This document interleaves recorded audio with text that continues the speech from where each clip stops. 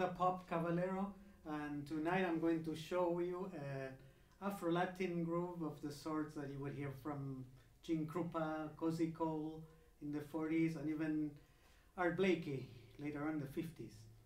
I'm going to play it a bit slower, try to explain it. It's only a one measure groove, and it repeats over and over. And the thing is, you have your anchor on your foot, your bass drum. You hit your bass drum on the 1, and then it would fall on the and between before the 3 and the and before the 4. And the hi-hat chick would go on the 2 and the 4, the standard hi-hat thing. So slowly would be like this. 1 and 2 and 3 and 4 and 1 and 2 and 3 and 4 and 1 and 2 and 3 and 4, right? And then to that you add a sticking on your floor tom, and it wouldn't be, it's similar to a paradiddle but not quite. It's right, left, right, right, left, left, that's all. And you play it over your bass drum and your hi-hat pattern. So slowly it would be like this.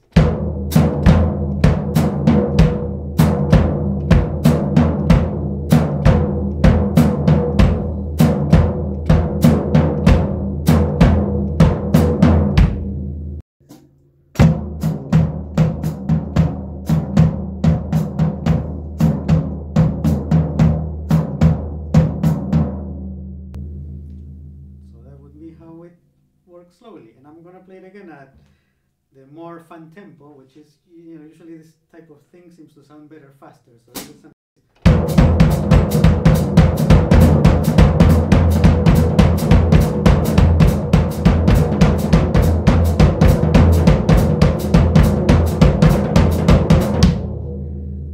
and so what is so cool is that you can keep the same sticking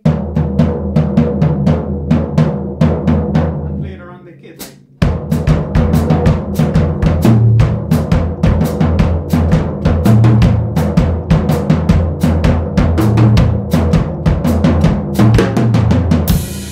Something like that. And you can also go on your right, and that sounds really cool. Listen to this. It's the same sticking. Keep in mind that you're doing the same sticking.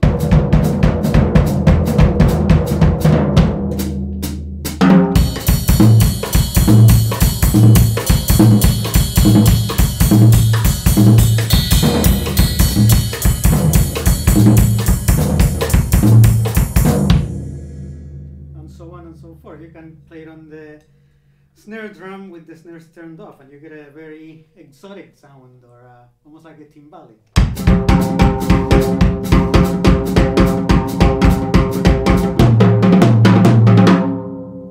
Well, you can take it anywhere, because you're always falling on your bass drum on 1, right? So that always keeps you grounded, right? That's the way I find it, and I find it easy to play because of that, you know? So as I